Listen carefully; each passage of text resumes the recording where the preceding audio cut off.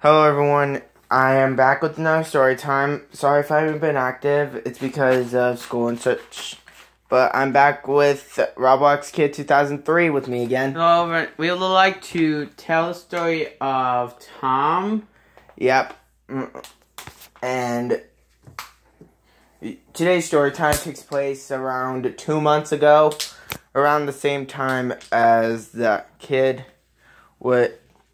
being slapped on, Austin slapped that kid on the bus. So, let's jump right into this. So, when I was in, you already know I go to summer school with Roblox Kid. So, we go back 2 months, which is where we set this. And we were sitting on the same bus, and this kid, let's just call him Tom, was my cousin, and he had a meltdown on the first day, wanting to be in the same class as me. And I didn't get that at all, but once he got a para, he started to annoy the heck out of him, and it really annoyed me, and it made me feel like a para 2.0. And he always told him about, I could see you in the corner of my eye. He kept on saying that, and he kept on complaining about his work. Do you have something to say about that, Roblox Kid? Yes. If there's one thing I would have to describe this would be, like, completely, like, annoying. Like, why would he complain over work like that? Yeah, that doesn't make any sense. Summer school is not anything like the normal school year. You're supposed to be there for learning, not to complaining about work.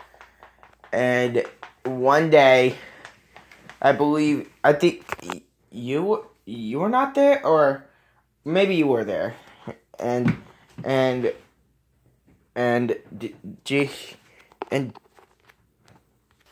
yeah, and one time when we were having snack, and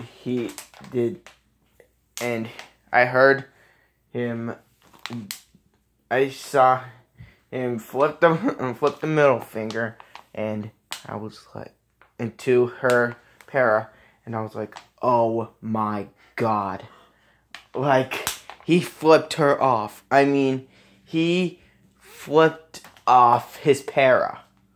That is messed up. And no words to describe how messed up that is, and despicable. Yep, that is just doesn't make downright sense. And he flipped his panorama. Yeah. Yep, maybe that's why some people say it's total drama-rama.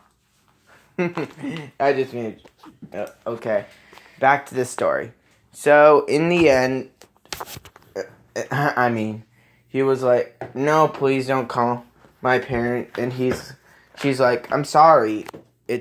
Rules are rules, and you have to follow them, and to keep you out of you have consequences, and I have to call them in order to protect the school. And if there's one thing he probably would have said at that moment, he would be like, what? Please don't. I beg ya.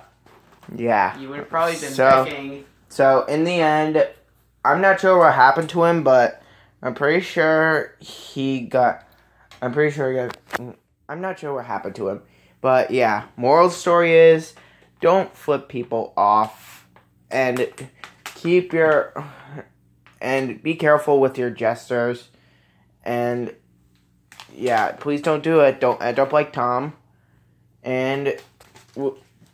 Well, you gotta be careful what you do, because every decision has a consequence to it, whether it's good or not. Yep, that's another moral. So please leave a like on the video, leave a comment down below, subscribe if you're new, leave a like, and I'll see you guys later. Peace. Peace out.